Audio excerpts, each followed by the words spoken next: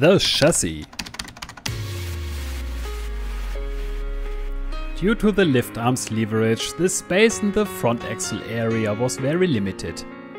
So it was clear right away that I didn't have the space there for a steering system. So the steering had to be a rear steering, just like the big model, giving the ride an unrivaled agility.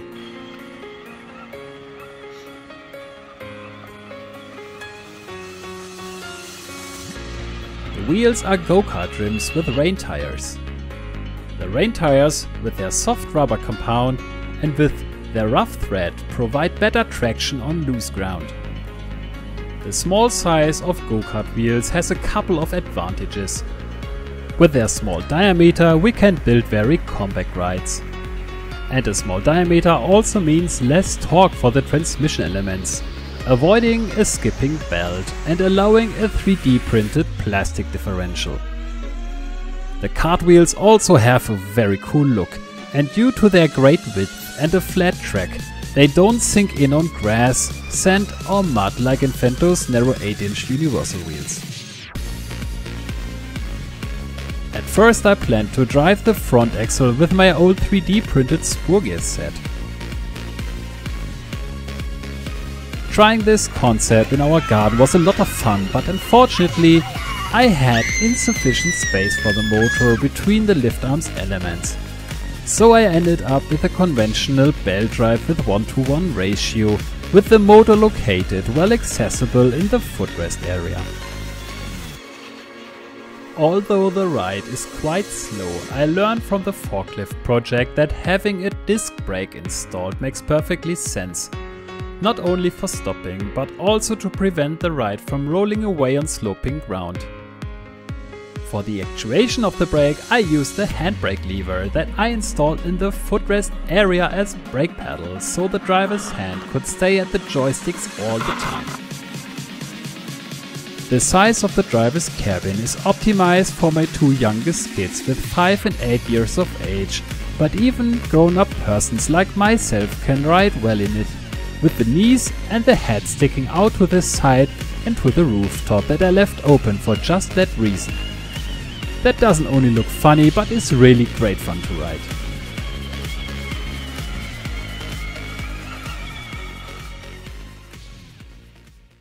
The 3D printed differential. In one of my previous videos I had introduced the function and the making of my first DIY Infento compatible differential. Unfortunately it used steel gears that no one could buy and an SLS printed nylon housing that no one could print. So I decided to start a full redesign with the premise that the whole differential, including the gears, can be printed with a cheap FDM 3D printer. And this is the result.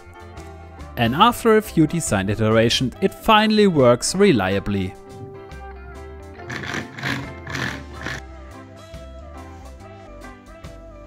For the material of this diff, I went for PETG for not melting my diff on a hot summer day. The crown gears are as large as possible, so the teeth see the smallest possible tangential force.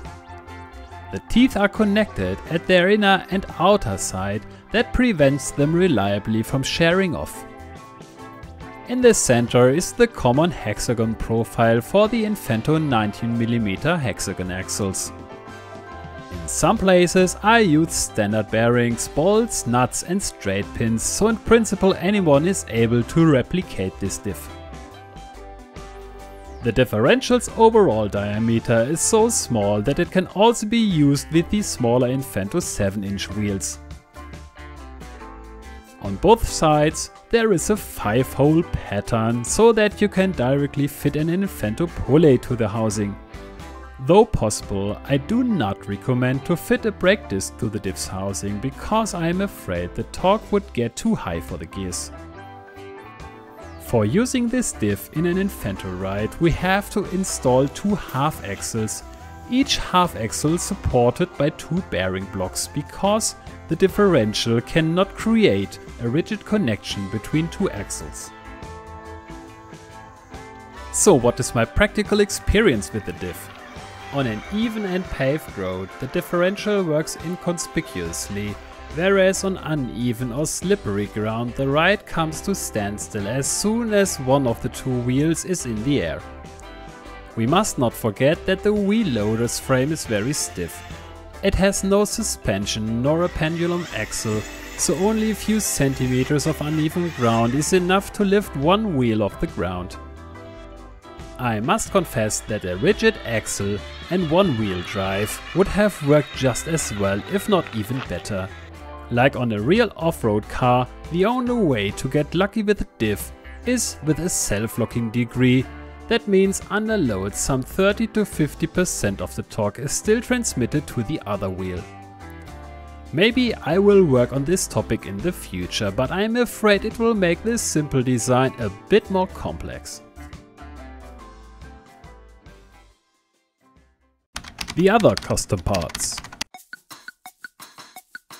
A few other custom parts are worth mentioning. When designing new parts, my goal is to keep the parts as universal as possible for being able to reuse them for new projects. The trailer that I built for our village's Thanksgiving procession has a black barrel that I used previously as steam boiler on a locomotive.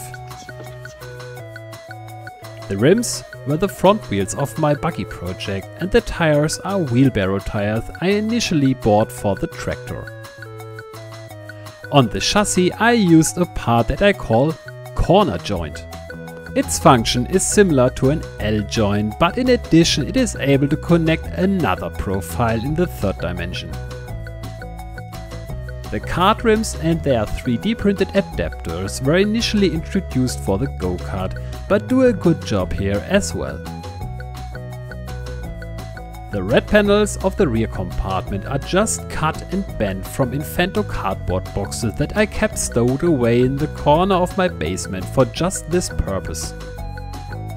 This rear compartment is mostly empty, but there is an element hidden in it that I missed in a couple of earlier occasions. I call it the node element. It is basically a cross with adjustable angle.